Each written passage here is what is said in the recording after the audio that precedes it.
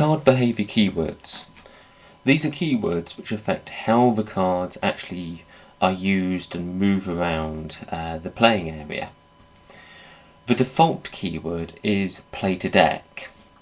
Because this is a default keyword, it doesn't appear on the cards. It just means that when no other keywords apply, this is what happens. And play to deck means exactly what it says. When you use a card, such as the Brawn card, which has no behaviour keywords on it, it goes back to the character's deck and will at some point return to the pool with flow. But when you play it, it goes play to deck. That is the most common keyword which comes up with card behaviour. The second most common keyword is the rotate keyword, and if we look here on the pistol, it has the rotate keyword. So does the pistol expertise keyword card, and that simply means that when these cards are played, they don't return to the deck, they rotate.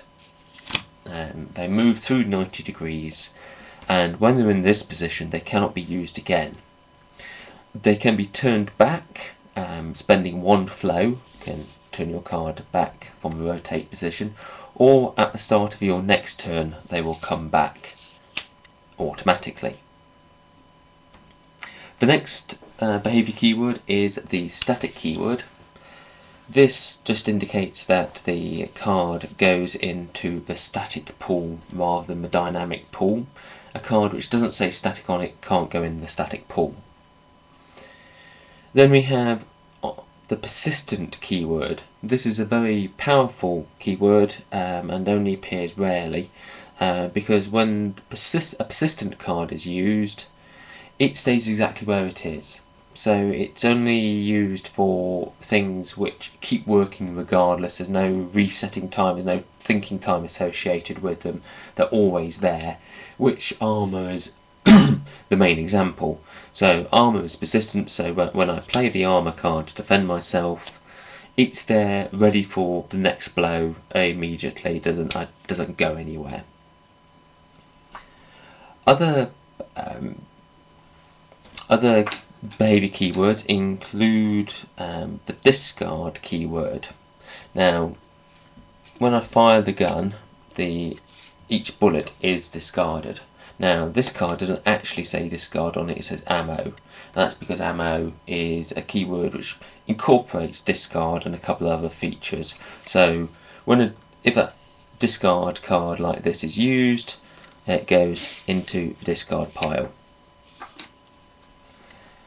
Other keyword important is discard and recover. So I swap the gun out and put in the throwing knife. It has the discard and recover keyword. That means when I use the card, it goes into the discard pile.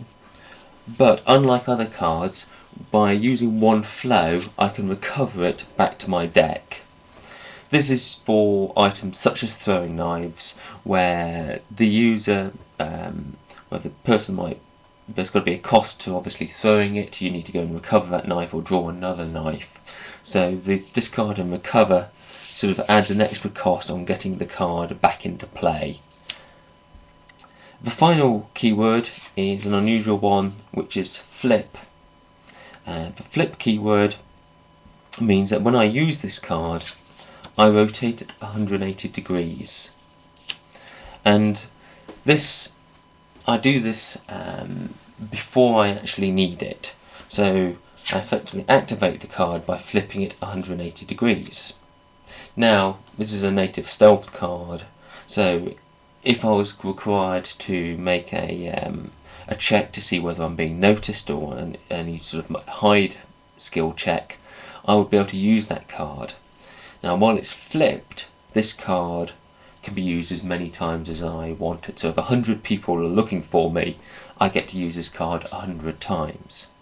However, at the start of my next turn, a flipped card goes back to my deck. So obviously I'd have to spend a flow to put it back in, and then activate it again if I wish to keep on using it. Those are the major card behaviour keywords. There are one or two other special ones as well, but they are the ones you're most likely to come across.